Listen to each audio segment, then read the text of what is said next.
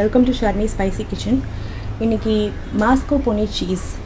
அதாவது இந்த cheese வந்துட்டு நம்ம desserts எல்லாம் பண்றதுக்கு யூஸ் பண்ணுவோம். But locally அது ரொம்ப not that readily available in the stores. So அதுக்கு ஒரு substitute.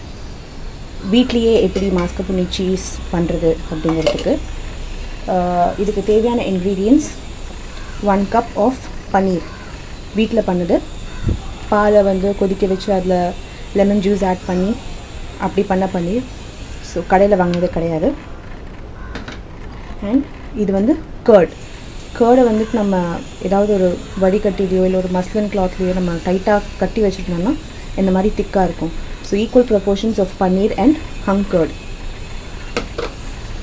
And 1 teaspoon of sugar. இப்போது எப்படி பண்ணுறதுன்னு பார்க்கலாம். ஃபஸ்ட்டு பன்னீர் ஆட் பண்ணிக்கோங்க. தென் கர்ட், சுகர், இது எல்லாத்தையும் நம்ம மிக்சியில் இப்போது அடிக்க போகிறோம். அடிச்சுட்டு அடிச்சு ஸோ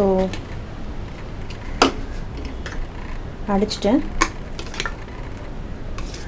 ஸோ Mascarpone cheese-ஓடைய substitute அது கிடைக்காத டைமில் you can use this also.